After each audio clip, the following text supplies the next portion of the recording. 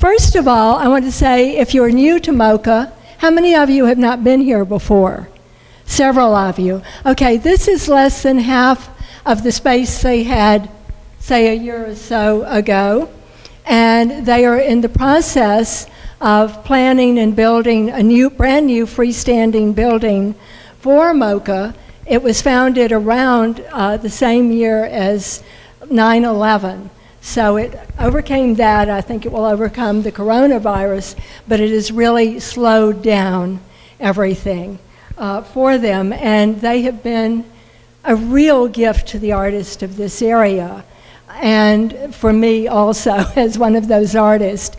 So if you wanted to make a donation to the arts, it's a great organization. They have done a lot, and will continue to do so. Okay, yes. I wanted to start with this installation piece, and I was thinking about the nature of artwork anyway, and all of it is experimental.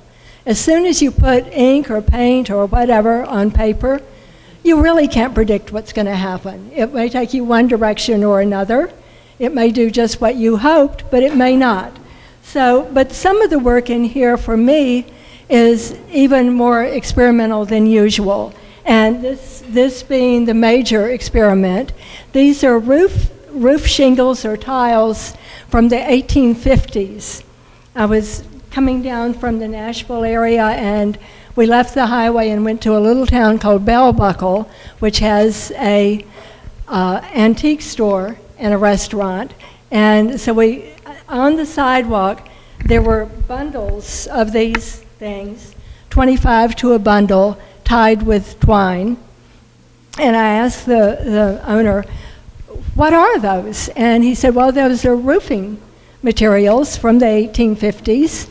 And I said, well, how much do they cost? I might be able to figure out something to do with them. And he told me, and I said, okay, I can afford maybe one stack of these. And anyway, so what you see here, the green, this forest green, was already there. It was just made for me. And the kind of ground line that some of them seem to have, that's sort of brown and rusty, that was already, all of that color was already there. And I kept them on the floor of my studio for a long time, for more than a year, and I went through a lot of terrible ideas for them. And then, meantime, I was working and thinking and reading, and I realized I really don't want to be I don't want to be preachy with these things. I want to expose people to some quotations, some poets, some writers that have sort of addressed this subject. So that was really my goal with this. And I also didn't want to do anything that would further beat up the tiles. They're kind of weird condition is how they were when I bought them. They all have little holes on their left hand, what I use is the left hand edge, and so that gave me a way to attach them to the wall. And I think of it sort of like, you know, the inner binding of a book that would normally be held together. And so and Maxine helped me with one of these because in 4 years the greenery had died, and this is dead too, but it's fresher dead greenery than was remaining on there. So it's a little different than the original in the photographs, but what I did was where there was an existing hole, I knew I could attach something, and so I would wrap wire around the little branch or root or whatever I was using, and when I did that, I would put both ends through the same hole. Well, we all know that isn't going to hold. So I had some old buttons, and I could put each end through a different hole of the button and tighten that down and make them very secure. And but then also if I need to remove them again to replace them, I can do that easily. And the one in the upper right is a tiny oak tree, and you can see it still has its little acorn attached at the top. I inverted it. And, but all of the rest, I just think the tiles themselves are absolutely beautiful. I realized if I just went in and started with ink or paint on them, I probably was going to ruin some. And there were 25 to a bundle. That gave me one to experiment with, and I wanted the others to count. So, so I decided the safest thing was to collage. Just glue the things on with polymer medium, which is what I use when I paint. So I do want to share, there is a wall text over there, but I wanted to share the quotations with you. And the thing I didn't say when I started, if you have questions as I go ahead and ask them rather than waiting to the very end of the whole thing. Okay, so here's first quote. I stood by the river today, considering the forms of the elms reflected in the water. Their singular beauty was such that I was forced to turn aside and contemplate them. That is Henry David Thoreau. Then, it is time for us to kiss the earth again. It is time to let the leaves rain from the skies. Let the rich life run to the roots again. Robinson Jeffers. Next, I read a book by Jill Jonas, who wrote a book on urban forest. I heard a lecture also at the Carter Center.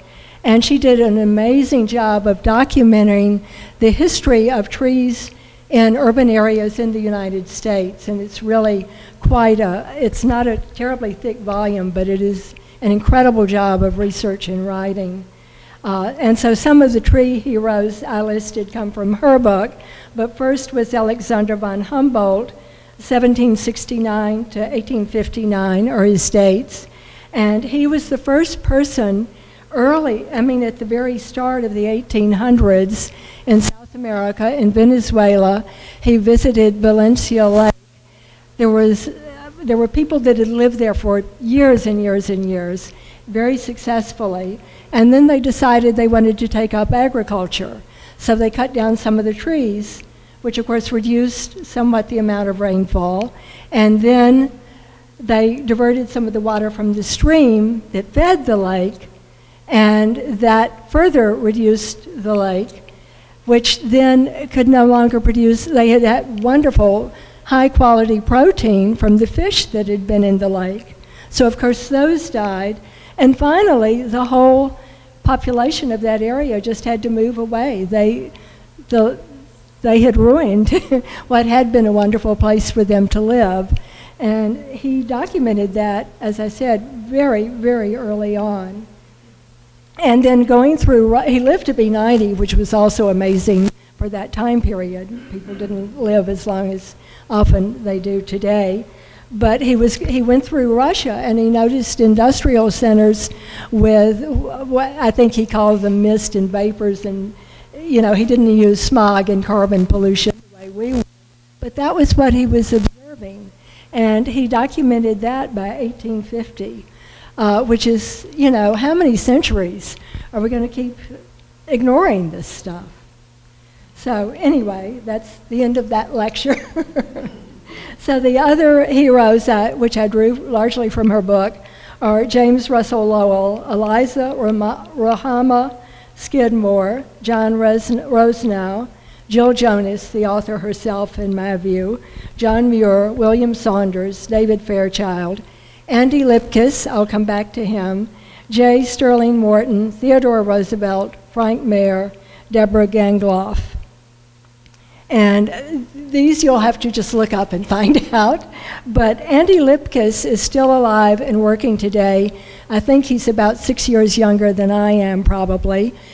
When he was 15, he lived in LA. He went to a camp, and the trees there were very beautiful. He was very taken with them. And he talked to one of the counselors, and the counselor said, we're going to lose a lot of these trees. And he said, why?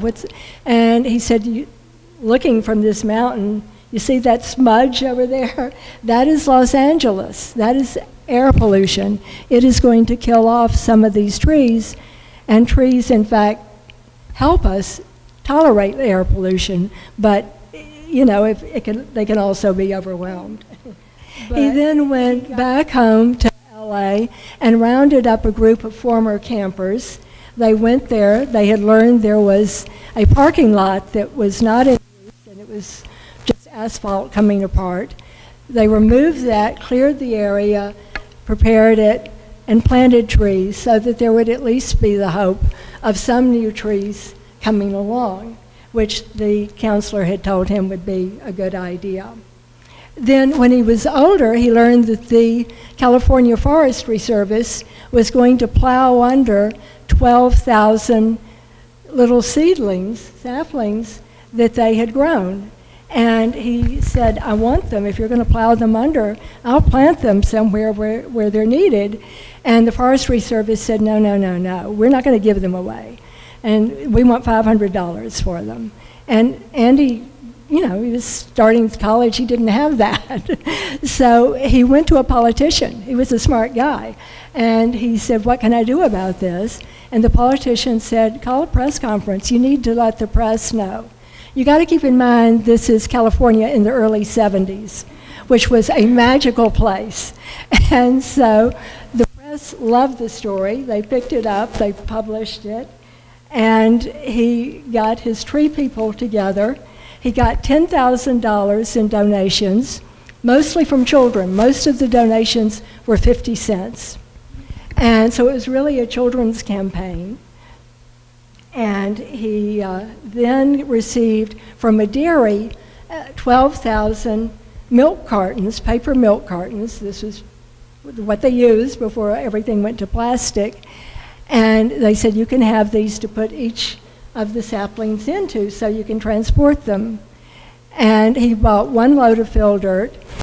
The company gave him a second load for free. And then American Motors, and here's the real miracle, said, we have a fleet of Jeeps. We'll let you use our Jeeps to take these saplings where you need them to be and get them planted.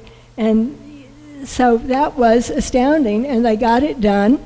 It succeeded. They went back, they looked after the trees. And these were all in more impoverished areas, areas that really had a lot less foliage, and it was a great improvement for their community. Okay, back to the quotations. Imagination is a tree. This is Gaston Bachelard, the French philosopher.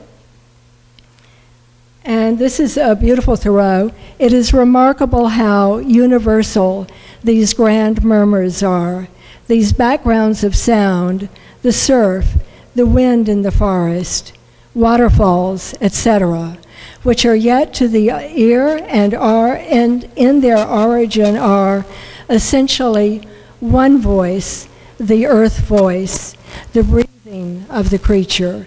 The earth is our ship, and this is the sound of the wind in her rigging as we sail. As I said, that's Henry David Thoreau.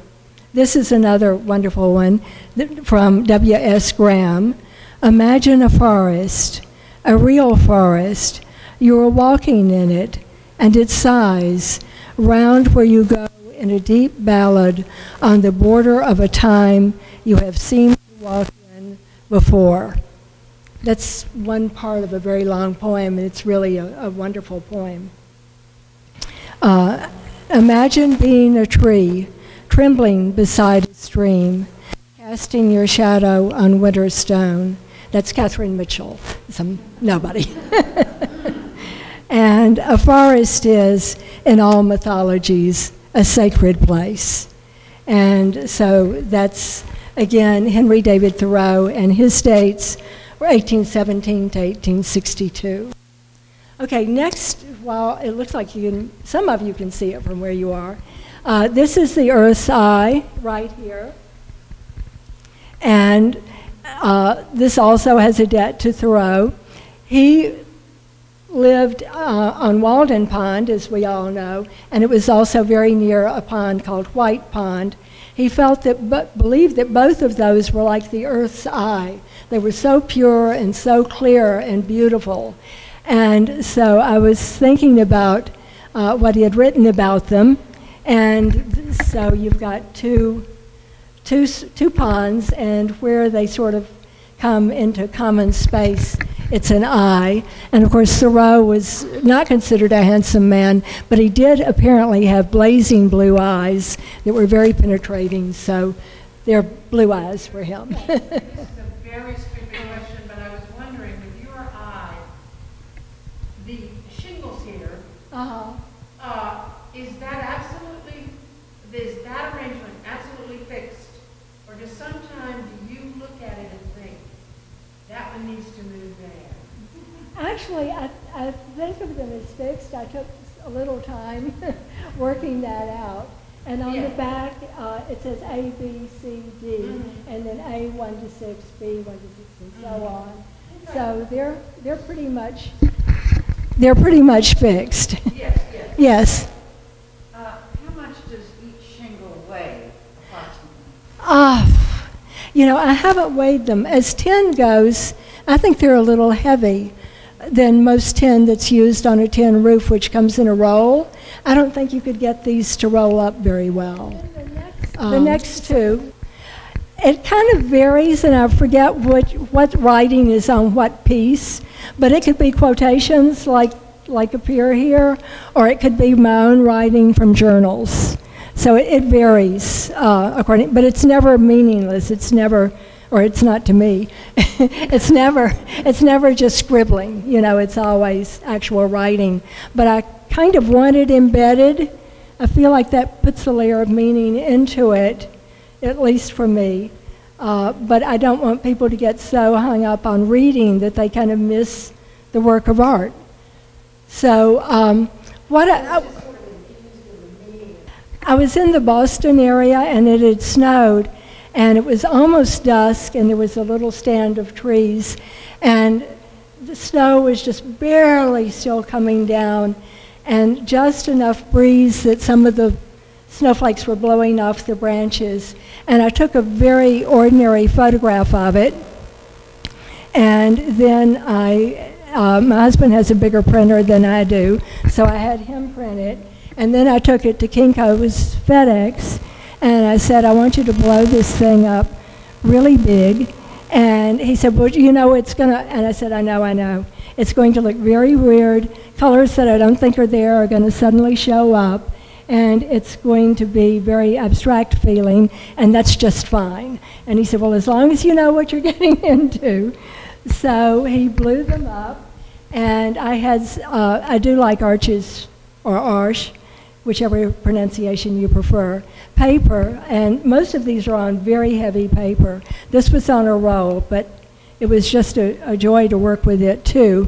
So I gridded off the image from Kinko's, and I gridded off my paper, and I knew something about the working process, that if I started in one corner and worked down, there would be some shift from tighter to looser or vice versa. So I went through kind of just picking, I'll get this square, I'll get that square, and so that there wouldn't be a sense of that kind of transition overall.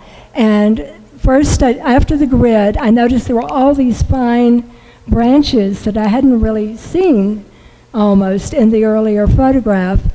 And so I drew those, and then I painted the snow itself gray, so there are these little white, like a mosaic almost running through it. And then I put in the circles and radii, which I hoped would give the kind of floating feeling that the snow had that day. And the problem was then, after 2 months of work, it was stillborn. And I was really upset about that. It was dead. It just wasn't doing anything for me, which is kind of a bad way to feel after 2 months of very hard work. So nights later, I woke up about 2:30 and I said, it needs a labyrinth.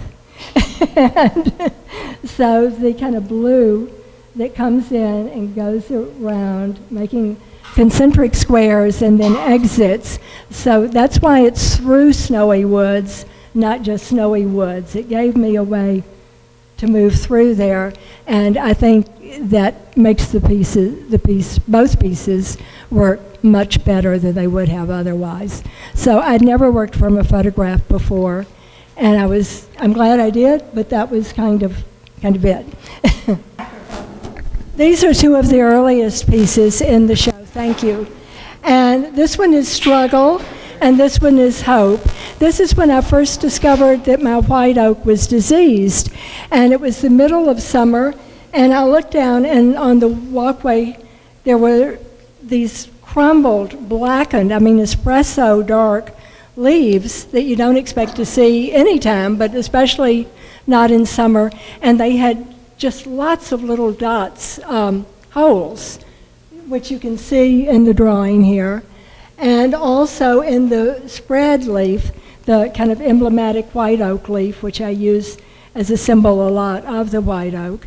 And I started writing about it and drawings and everything, put my own efforts into its survival. But I called Arbor Guard, and they said, well, the tree's roots have been damaged. First by the fact that had been part of a small forest that cut down all but 2 trees. The other tree died long before this one became ill. But then they, bulldozed and changed the water flow. There were no trees. What I call a mycelial web, which is no longer the correct term. It's mycorrhizal web now, and the science people can correct my pronunciation here. But anyway, all of that was taken from it. And then we have a drought, and the poor tree just is suffering terribly. And when you looked up, you could see the leaves looked good and green, but they were filled with little golden, looked like amber beads inside, in the surface of each leaf, embedded. And those were the eggs of a certain type of wasp. And they didn't treat it with any pesticide. They said, white oaks get this. They almost always live. But if you go around town, and I do, looking at white oaks, you'll see that often in the summer they have a limb that's infected, and it doesn't do any harm because it's not the whole tree. The problem was my whole tree had it. And in one summer, it defoliated and put out 3 new sets of leaves, which I thought, there is no way the tree is going to survive. But it did, and this is several years now, and it's doing very well. And I still have the roots fertilized every spring, and sometimes also in the fall.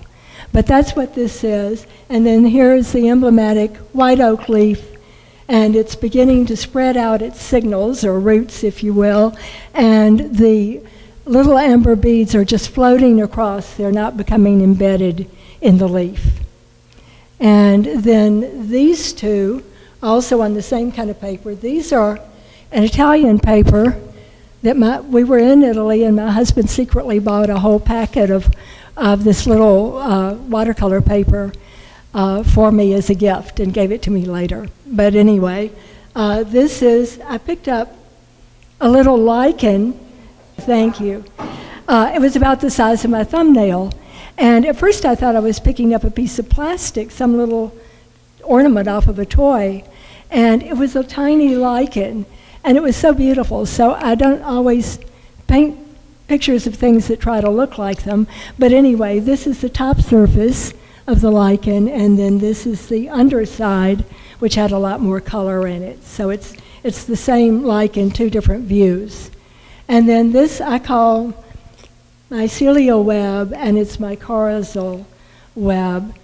And again, correct my pronunciation. But that I've learned at Emory. And I think that mycelial isn't incorrect as much as it's very incomplete. And the mycelial came from Peter Belabin and his book, The Secret Lives of Trees. And then the mycorrhizal web is a richer understanding of what that is all about, I think. That's the difference. And so there's also, I read The Forest Unseen by David George Haskell, who at the time I think was in Sewanee teaching, and a scientist, and the University of the South. And he set up an area the size of the kind of table paintings that Buddhist monks do with sand in the forest on the floor, and it was an old growth forest. And he took a loupe so that he could see very well. And every day he would go to this place, the same place, and write about what his observations were, which were really, every chapter is very short, and there's always something that's just sort of, wow, I never knew that, how interesting. So it's a book that kind of keeps you going without a plot, and just really a wonderful little book.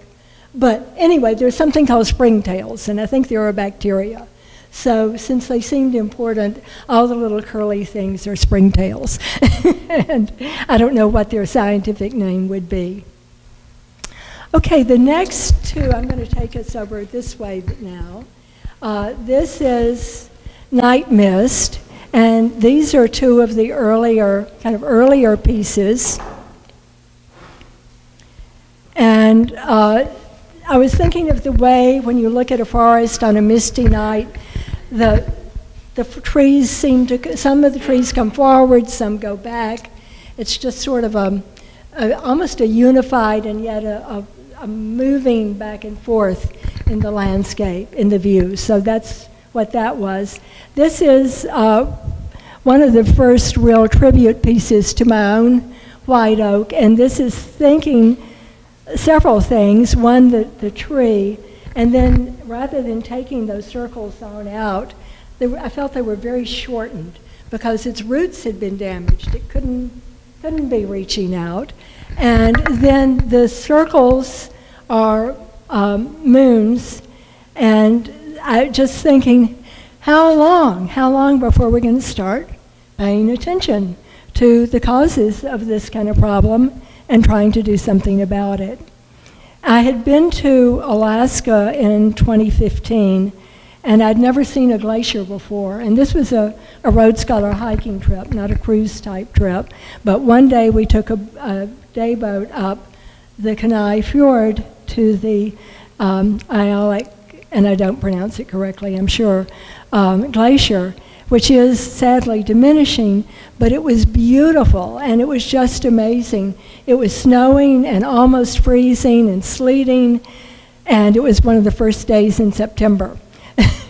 So, but anyway, the blue just has stayed with me, so I've got a lot of blue coming into the work following that experience. And as the review said, I decided blue is actually an earth color too. So, anyway, and you can see I did a little bit of painting with printing leaves, just dipping them in paint and using them to print to give it more texture. And this one is Walden in winter, and I think it's pretty clear. I don't think it needs much explanation. Their acorn caps, the acorns had fallen out, so you get these branches with little clusters of caps that are almost like flowers on it, and that's the subject of that. When I came back from Alaska, it was another year later than that. Anyway, there was a fire in North Georgia, and people that are familiar with the Hambidge Center, which is a wonderful artist retreat, 600 plus acres, just a beautiful place, and they had to shut down, send their artist residents who were there as part of their residency program, send them wherever, back home, and remove all of the art objects, the documents, the books, everything of value out of the place. And fortunately, thankfully, it did not burn. And I was worried because I would wake up in the morning and go outside, and you could see the smoke, and you could smell it all the way well into Atlanta. So it was really a serious thing, and I think teams, crews of firefighters had come in from various parts of the country. And on Thanksgiving Day, interestingly enough, it was a misty, rainy, cold kind of day, first of those we'd had in a long, long time, and the fire began to be more easily controlled. It was finally controlled, and the firemen had dug trenches around various houses and that kind of thing in an effort to preserve what was there. But it did survive. The next one, right here, is movement, and just thinking of the differences between that fire, which fortunately was put out, and then the ghost forest on the other side. And when we were leaving Yellowstone, and we passed an area of forest that had burned, and I wanted so much we couldn't stop. They were sort of keeping the traffic going. But it was strangely beautiful, if horrific. And the ground was just like charcoal, just crumbled charcoal. And the trees were like black satin because all of their bark had burned off. So they were perfectly smooth and beautiful, beautiful black. But anyway, so those are ghost trees there. And these two here, Walden 1 and Walden 2, I did in 2018, and that was the show that had been the first one of this series of 3 shows was in Boone, North Carolina at Appalachian State University. And these were too late for that. This was after that show had opened. But I put them in a portfolio, and frankly, I forgot all about them. And then when I was preparing for this exhibition, I realized I'm going to have more wall space, thanks to Diane Kempler, who asked to have this wall built. So there would be more wall space for her, but also for me. And they said, we'll remove the wall if you want us to. And I said, no, it's a challenge. Let's leave it here. I'll manage this. So these are Walden 1 and 2 from 2018. Then the year that was so hard on my white oak was just the year it defoliated so many times and put out new sets of leaves. And I call this one White Oak Night because it was just frightening to me. I really was not sure what would happen if the tree could survive. And this had been originally a vertical piece, and like the size of these larger vertical pieces, and I couldn't resolve the center segment of it. So another one of those 2 a.m. epiphanies, I just cut the thing out and removed it, and then decided I could turn the other 2 pieces on their side. I partly really wanted that different kind of rhythm, that sort of nervous intensity that I think the blacks and whites on the outer part have, compared to the other works that are more balanced and calm in feeling, perhaps.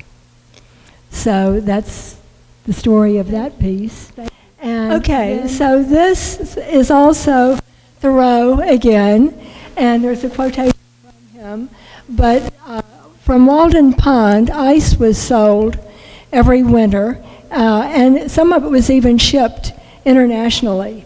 And so Thoreau was there witnessing this, and he was amazed because the pond, when liquid, was so clear and so pure, but when frozen, was green.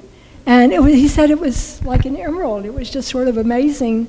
He didn't have an explanation. I think if he could have lived longer, he might have found one. But in any event, a block fell off the ice cutter's cart, and when it did, it just landed in the road, and it stayed there for well over a week. So passersby would stop and marvel at it. It was like this big green emerald in the middle of the road. And someone said, why didn't you make it look like an emerald? And I said, well, I thought about that. And to me, I think it would have been a little bit too much pop art feeling. And I felt that the square didn't have that kind of pop art sort of association that a painting of a real emerald cut emerald would have. And in fact, it was a block of ice. So that's okay. These two are also ghost trees, a little different version of ghost trees. And I did the beginning of the trees, well, this one really all of this one was rubbings. So there's no underlying tree in this one here. The circles in this case are sort of the growth rings of the trees, but I wanted the trees to look really kind of tortured, and I think these forms, in this one especially, have that feeling. And there are rubbings from different trees. I found it oddly hard to get a really good rubbing of my white oak. I don't know why, but so I've got all kinds of different trees contributing to the rubbings here. And then this one, same thing. In this one I had more of an underlying tree with writing and things underneath, and some of the writing is still showing through. You can see bits of it where I intentionally let the rubbings not quite meet. I cut them in pieces and just sort of collage them as needed into the thing. And I like having that little bit of the writing come through. And then these would be the broken growth rings of the tree. So the first part of the title of these two is felled forest. And felled means they've been cut, they've been felled by an axe.